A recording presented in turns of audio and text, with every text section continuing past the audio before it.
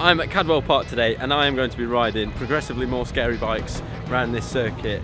I'll show you what's in store.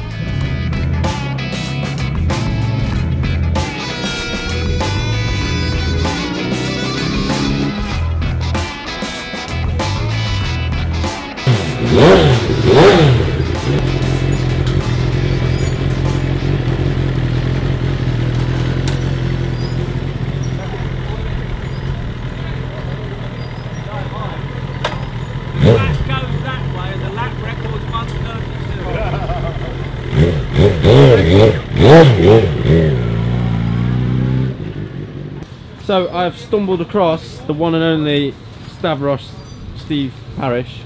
What are you doing here, Steve? No one ever stumbles across me. They come looking for me. What am I doing here? I'm at Suzuki Classic live weekend at Cadwell Park. The sun has been shining, the storms have been coming, the wind is blowing like you can't believe. It's the same weekend that Goodwood's got cancelled because of the wind, I believe. But I've had a long association with Suzuki's and they've got some lovely old bikes here. Quite a few that I've ridden before. They've got the 652 Suzuki way from back in '78. They've got an RG 500 here from '84. They've got the Katana that I raced with James Whittam and Michael Neves at the Donington 6-hour race, I think it was, something like that. And a load of beautiful old stuff, so it's really cool to be here and meeting lots of people like yourself. Obviously Sylvain Guintoli's here, John Reynolds here, Rob Mack's turning up in a minute, but I think we've got to have a brown envelope for him. He won't come in the gate until we meet him with some cash.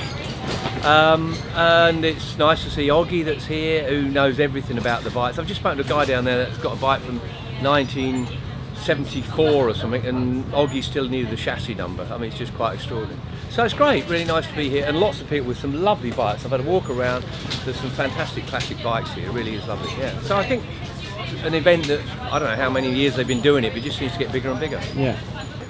Right, well I'm going to go get some leathers on and we're going to head out on track. What bike are you riding today? Or well, I was riding a nice GSXR 1000 and John Reynolds has just nicked it, and the funny thing is he couldn't get his leg over to get on it because it's quite a high bike, and we're a bit worried that if he's gone down the gate at the bottom of Cadwell and if they stop him he's just going to fall over, I think. Will do. Alright, okay, thank you, cheers. Steve.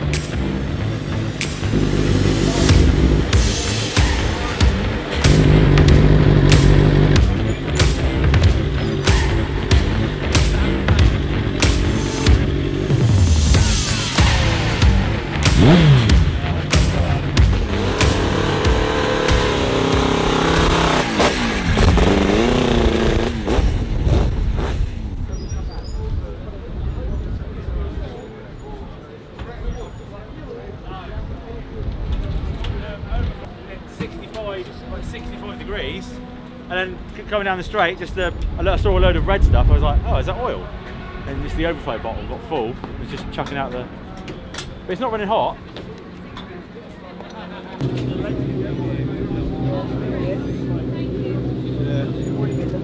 I didn't crash it, but I still had that, you know, that sense of shame when you in the driver's shame, and then you roll out and everyone's like, oh god. Like I had all the instructors down there, they're going.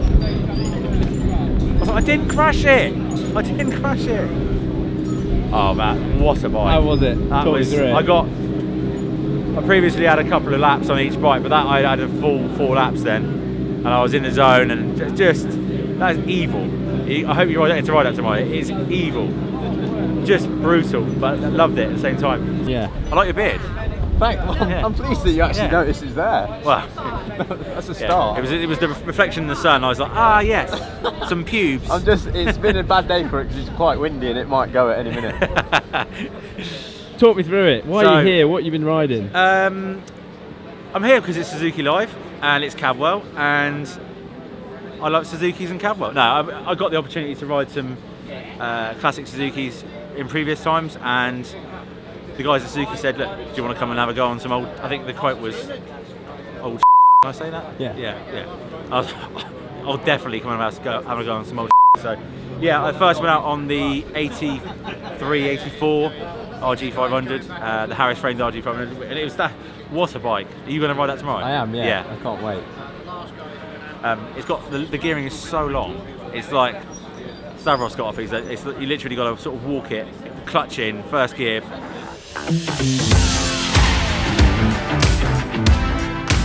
It's time to take these bikes on track. And first up we have a very special bike, my first time taking one of these bikes on track, but a very special bike nonetheless. So I'll get my helmet on, gloves on, head out on track, let's get the day started.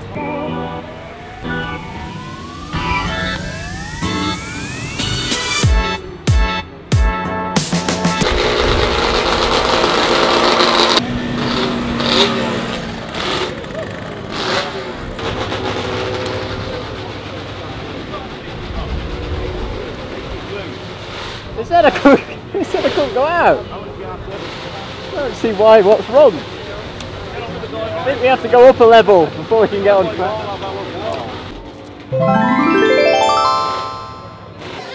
We're taking it up a level now to a bike that was nicknamed the Widowmaker. Suzuki have stupidly said that I can ride. This bike was, I believe, first built in 1997. But this particular one was built in 2014 out of brand new parts in the Suzuki warehouse in the UK. I'm going to go take it on track, which I'm very excited about. That's why this bike looks absolutely brand new. It was notorious for shaking its head and having big death tank slappers, and they've since retrofitted a steering damper, which I'm pleased to say. But I'm looking forward to taking this on track and seeing exactly what it's like to ride a bike like this on track. It's going to have more power, a little bit more torque, and we're definitely taking it up a notch.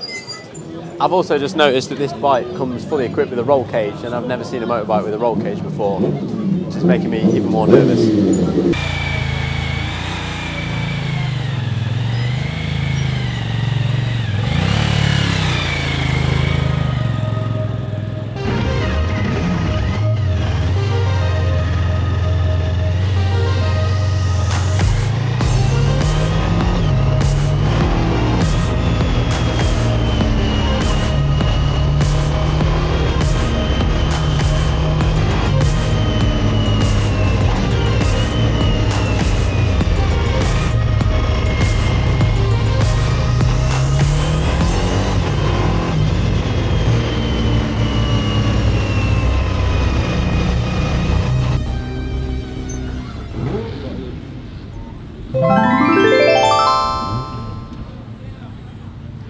We're taking it up a level now. This is a Suzuki 8S. It's a 776, I believe. It's a parallel twin. It's got quick shifter, auto blip, and a little bit more torque than what we've been playing with so far. It's probably a middleweight bike, and the next level up on track. I'm actually really looking forward to riding this one on track. I think it's got a nice amount of power. It'll be good fun around Cadwell Park, and it's one step closer to the animal that we'll be riding at the end of this video, which I'm getting progressively more nervous about. So I'll see you on track.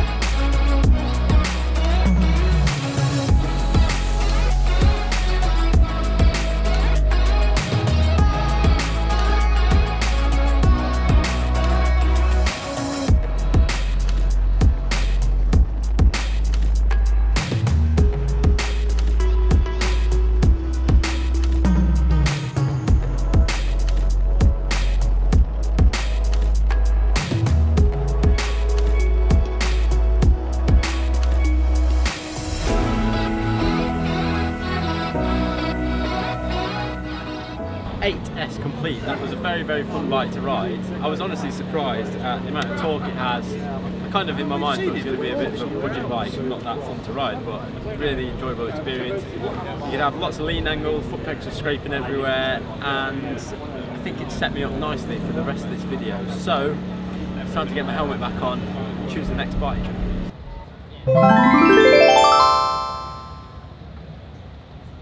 This is the Suzuki Hayabusa. It's the next bike I'm going to ride on track.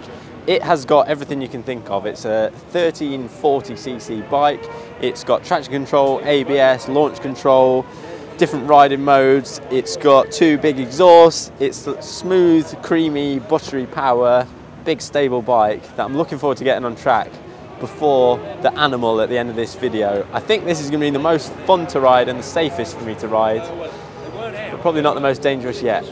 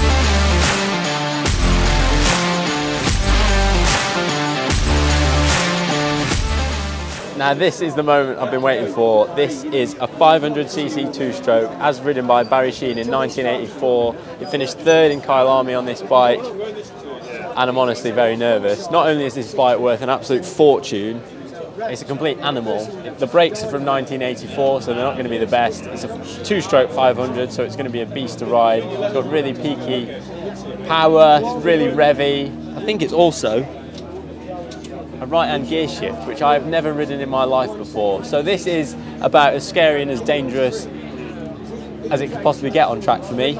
And coupled with that, I'm also on a track day in the middle of a lot of just normal people riding bikes. What could possibly go wrong?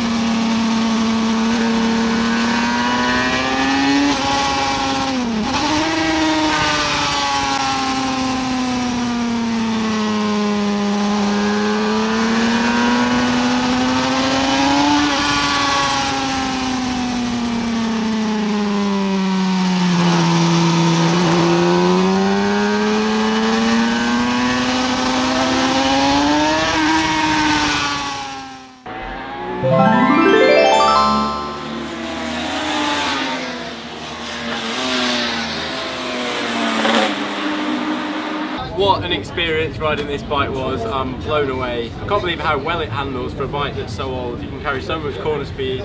I was nervous riding it. Obviously the last thing I want to do is crash this bike, but it was just so much fun to ride. So fast down the straight as well, accelerates so fast, the gearbox is so smooth, and yeah, even the brakes weren't as bad as I thought they would be.